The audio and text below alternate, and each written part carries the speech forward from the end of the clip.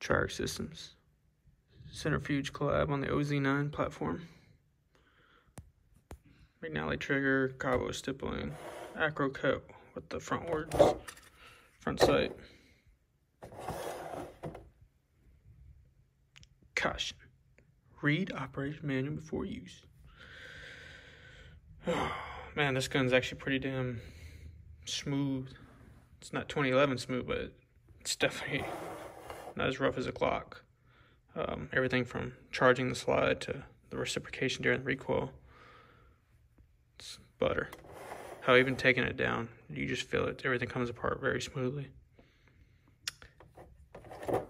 And being able to swap the grip modules, which I'm not going to do that, but hey.